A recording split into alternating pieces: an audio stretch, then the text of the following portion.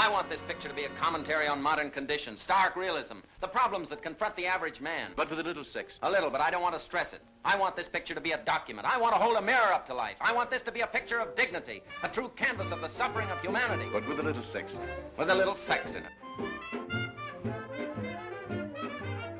Before Preston Sturges was one of Hollywood's greatest writers and directors, he was a man with no direction. He was born Edmund Preston Biden in Chicago, Illinois in 1898. He took the surname of his stepfather, Solomon Sturges, when his mother remarried.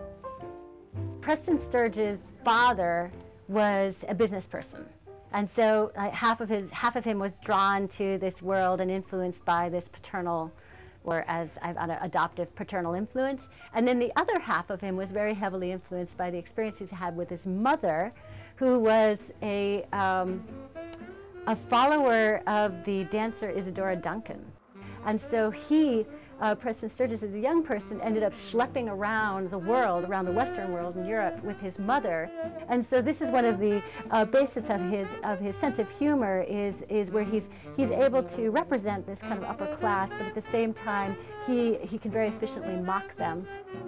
After his first marriage failed, a broken-hearted Sturges wrote his first play, The Guinea Pig, in response to how he felt exploited by his first wife. The play was released on Broadway and received rave reviews. His success, however, was short-lived, as his subsequent plays received increasingly worse reviews.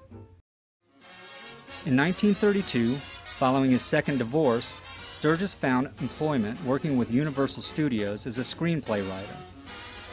After his hit comedy Strictly Dishonorable, his work on The Invisible Man did not satisfy Universal, and he was dropped from the company. Off salary, he wrote the screenplay The Power and the Glory, which he sold for cash, and continued to bounce around between different production companies. He became a very accomplished scriptwriter in Hollywood in the 1930s, but had greater ambitions. So in 1940, he sold his script for The Great McGinty to the studio for $1 so he could direct it. I am the Reform Party. What do you think? Since when? Since always. In this town, I'm all the parties. Do you think I'm going to starve every time they change administrations? Well, and where does Jarvis come in with his Purity League? Don't ask me so many questions, will you? I ask if you want to be Reform Mayor, you can give me a plain answer. Well, sure. I guess so. All right, you're in. You'll have to kiss a lot of babies, squeeze a lot of meats, wear your old clothes. They don't want no dudes after Tillinghast. I'll tell Jarvis about it. Oh, another thing. You gotta get married right away. What do you mean, get married right away? What do you think it means? Don't make me say everything twice again, will you? Women got the vote now. Maybe you didn't hear about it. They don't like bachelors. Oh, they don't, huh? Well, if they don't like them, they can lump them. What's the matter with you? Are you nuts? No. I'm playing hard to get. Daniel, don't you know what marriage is?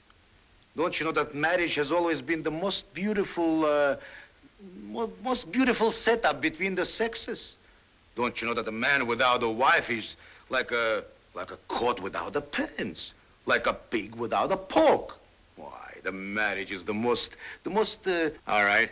Why don't you try it? Because I ain't running for mayor. Oh, yeah? Well, I ain't neither. Poke that in your pig. After much determination, he had finally become a director and was the first to have the credit written and directed by before his name. His first effort at directing paid off. In 1941, he won the first ever Academy Award given for Best Original Screenplay. The following 4 years, he created his most remarkable work, releasing a handful of films, now considered American classics.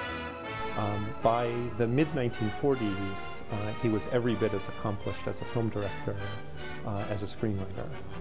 Clearly, the scripts that he wrote for The Lady Eve and The Miracle of Morgan's Creek are among the funniest scripts ever written in Hollywood. Screwball, which takes its name from the sort of unpredictability or screwiness of some of the plots that were characteristic of these romantic comedies of the 1930s. He was courted in 1944 when he quit Paramount Pictures, probably a huge mistake in not realizing that the constraints of the studio system were as advantageous to creative talent very often as they were restricting. After his third wife left him, he was subjected to a string of bad luck. He was plagued by unemployment as studios were increasingly unwilling to hire him, finding his scripts lacking and his personality difficult to get along with. As the 40s came to a close, Preston Sturges's great success began to diminish. He had a lot of personal issues too, including probably heavy drinking and a sort of dissolute lifestyle of the 1940s. In 1955, the last film Sturges directed, The Diary of Major Thompson, was released in France. In 1959, he was hired to write his autobiography, The Events Leading Up to My Death. Ironically, with the book half finished, he suffered a fatal heart attack in August of the same year. Sturges did have a moment in history in which he was more or less forgotten, which is confounding to think about now.